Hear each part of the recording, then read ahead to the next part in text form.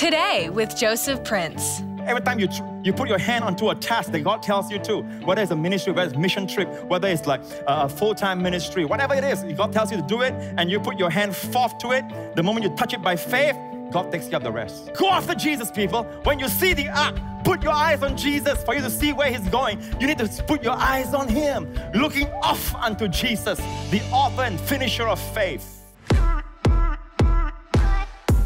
Hebrews 1:3, as you bring the ark out, please. Who being the brightness, Jesus, His God's Son, who being the brightness of His glory. Everyone say brightness of His glory. So He is the brightness of His glory, gold outside, the express image of His person, gold within. Don't forget the wood in between. Amen. He was cut off in the prime of His days. Amen. Wood, completely man, completely God. The God-man, Jesus Christ. And upholding all things by the word of His power. Do you all see this crown? It's literally called crowns all across. Amen. He who was once crowned with the crown of thorns is now in heaven, crowned with glory. And He crowns you with loving kindness and tender mercies. Amen. So that crown there is this one here, upholding all things by the word of His power. That's kingly power. Upholding all things by the word of His power is this crown. Then when He had by Himself purged our sins, sat down at the right hand of the Majesty on high. Blood is put on the mercy seat once a year. Amen. And that is when He had by Himself purged our sins. So the mercy seat is Him purging our sins, washing us from our sins in His blood. The blood speaking blessings upon the people. Amen. And now, people, the blood of Jesus is permanently in heaven. So when God looks at you, God does not look at you with judgment. God looks at you with mercy and love. Amen. So let's look at the poles here. What are the poles for? When the priests carry the ark, number one, they cannot carry the ark. No matter how many priests carry it, it's too heavy. Plus the solid gold, by the way. The lid itself is solid gold. This entire thing is beat out.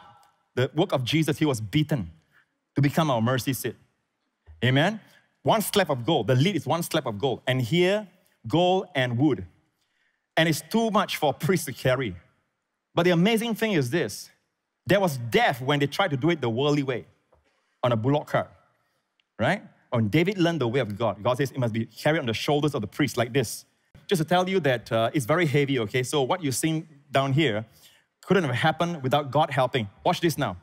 The Bible says when David saw the pattern of how the ark is to be carried, it's to be carried by the poles on the shoulders of the priests, but it's very heavy. So how can they carry it? But the Bible says something. God helped the priests.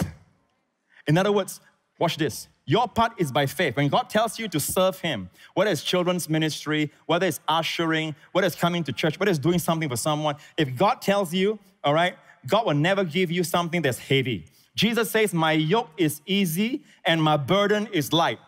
Because it's from Jesus, whatever the burden is always easy. My burden is light. My yoke is easy. Easy, light. Got it? If the Lord tells you to do something, if He tells you to, it's always easy. And the burden is light. So when God tells you to do something, your part is step up by faith. When the priest step up and touch the post and carried it, instead of it becoming heavy, it's sort of the thing carried the priest. How many understand that? The post carried the priest. It's like the priest is walking on air. It's like spring on their steps. The Bible says God helped the priest. And every time you put your hand onto a task that God tells you to, whether it's a ministry, whether it's a mission trip, whether it's like a full-time ministry, whatever it is, God tells you to do it, and you put your hand forth to it, the moment you touch it by faith, God takes care of the rest. Well, the time came when Israel was about to cross the river Jordan, okay? And this is what happened. Look at this. Joshua 3, and they commanded the people saying, when you see the ark, so obviously the ark is traveling, the priests are carrying the ark, and they say, when you see the ark of the covenant of the Lord your God and the priests, the Levites bearing it, then you shall set out from your place and go after it. Go after Jesus, people. When you see the ark, put put your eyes on Jesus. For you to see where He's going, you need to put your eyes on Him, looking off unto Jesus, the author and finisher of faith. Look away from men, even good men. Look away from Pastor Prince. Look away from everyone but Jesus. Look unto Him. Go after Him. Yet there shall be a space between you and the ark, about 2,000 cubits by measure. I'm going to tell you right now I'm going to tell you this. This time when Joshua was carrying the ark, the priests were carrying the ark during Joshua's time. This is the first time Israel was about to step into the promised land after a long 40 years of wandering in the wilderness. Okay? And the first one in is the ark. Okay, he went into the river Jordan. When you go into the river Jordan, it means a place of death. You understand? Amen. Israel went into Jordan, and then before they went in, the priest would carry it. And the Bible says, and as those who bore the ark came to the Jordan, and the feet of the priest who bore the ark dipped in the edge of the water, the moment the feet of the priest touched the water, the Jordan overflows all its banks. It's overflowing during this time of harvest. All right? It's like a flood overflowing. Amen? But the moment the priests carrying the ark, they were the first in. They touched the water. See what happened? Verse 16. The waters which came down from upstream, because it's the lowest place, right? Stood still and rose in a heap very far away at Adam, 30 miles away, the city that is beside Zaretan. What is the meaning? Are you battling a sickness or health condition? Jesus is not only able, but also willing to heal you today. Get this Jesus is able and willing magnet as a reminder of God's promise of healing and wholeness for you, and be assured of His heart for you each day. Offer available to U.S. and Canada residents only. The ark, a picture of Jesus, is the first one to go into the rivers of death. In fact, Yarden, Yar means going down, Dan means judgment. He went down into judgment for all of us. Okay? And God slapped the river Jordan all the way 30 miles, and the water stood in a heap. But why did God slap back the judgment all the way to the city of Adam? God is saying, everything that came from Adam, the death, the destruction, the judgment, God slapped back at the cross when Jesus went in. All right, to judgment, in judgment for us, God slapped back judgment all the way to Adam. Yeah! Hallelujah! I love my job. Love preaching the good news. Amen. Y'all get it? Amen? So the ark, by the way, the priest was standing there in the center of the river until all the people passed. That tells us that Jesus is the first in your situation, and He's the last one out. Just now you saw the cross, right? The way the encampment. Where is the ark? In the center. Show them the encampment again. Where is the ark? In the center, where the cloud is, in the Holy of Holies. That's where the tabernacle was. So the Lord wants to be in the center. He says, where 2 or 3 are gathered together in my name, there I am where? In the midst. Put Jesus in the center of your studies. Put Jesus in the center of your career. Put Jesus in the center, and everything will be held together. Amen? When they travel, you know, they travel together, all in one line, right? In the desert. You know where's the ark? In the center. But whenever there's trouble, whenever there's something, all right, the ark will go in front. The ark will be the first one in. Like the Bible says, the ark will go travel 3 days journey, long before the people came, to seek a resting place for them. So on your part, you put Him in the center. On His part, He will go ahead of you and prepare the way. Give them Isaiah. Isaiah says this is God's nature. You shall not go out with haste, nor go by flight. For the Lord will go before you, and the God of Israel will be your rear guard. So God can be in any place, right? So He'll be in front of you to clear the way, and don't worry, the enemies come from behind you. He'll be your rear guard. Can I have a good amen? He'll go before you. Let me illustrate.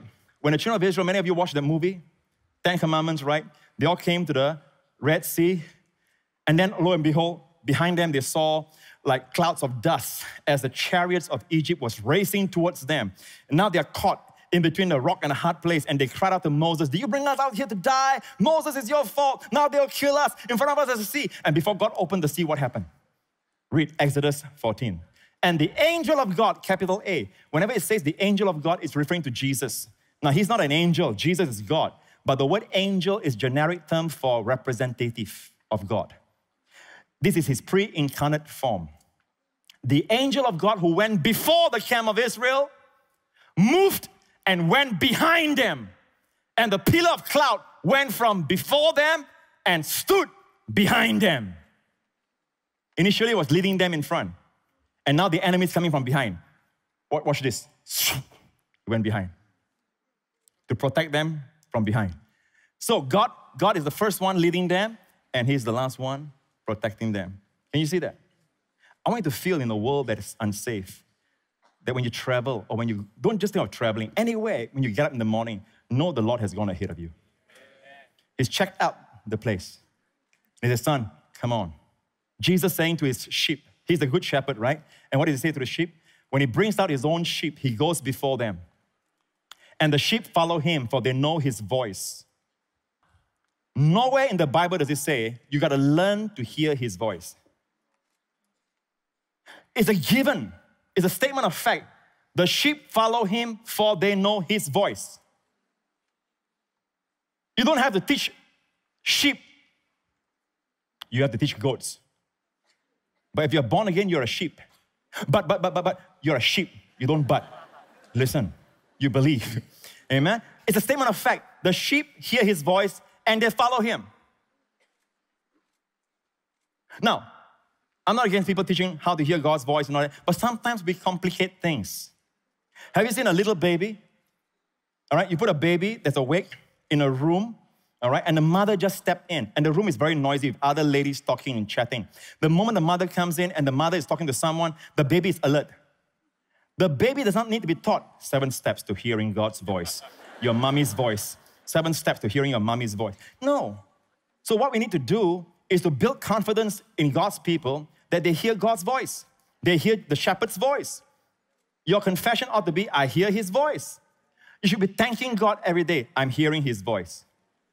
And God will lead you in the smallest details of life. You see, it says here, they follow him for they know his voice. Yet they will by no means, the no means there is very strong, it's ume in the Greek, which is a double negative. They'll by no means follow a stranger, but will flee from him, for they do not know the voice of strangers.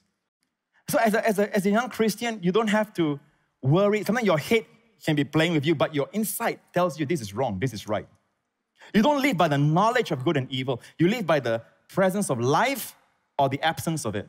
If there's an absence of it, don't do it. If there's life, do it. Are you listening? And don't worry, what if I hear the wrong voice? They will not, strong negative. Ume, no means follow a stranger. You will not hear the devil's voice. I mean, you will hear his voice, but you know it's him. It's a strange It's a strange voice. You don't feel right. Some of you hear preaching. Many of you who are here, you've decided this is your home church. How do you decide this is your home church? Because you came here, Pastor Prince did not preach something that your head is trying to comprehend. I understand we are still struggling. In fact, many people are still struggling to understand what I'm preaching. But the thing is this, but your spirit is saying, amen, I got it. In fact, this is what I believe. Somebody is saying outside what God has said inside. But I do not know how to put words. But he put words. So I'll be scared, I'll be afraid if I teach things that your spirit, now your head might not say, that's the first time I hear that. Your head might say that, but in your spirit, are you saying, this is Jesus?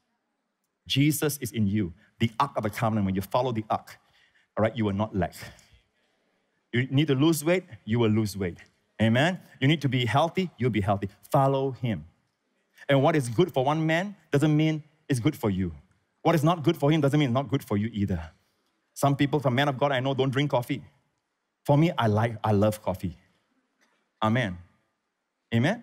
So, doesn't mean it's a law. Okay? Follow Jesus. Have you learned something today? Praise the Lord. Give him praise. Hallelujah. Thank you, Jesus. Amen. What a word we've received today. Subscribe to the Joseph Prince Ministries YouTube channel for daily updates. And don't forget to share it with someone you know. You never know who might need to be encouraged today.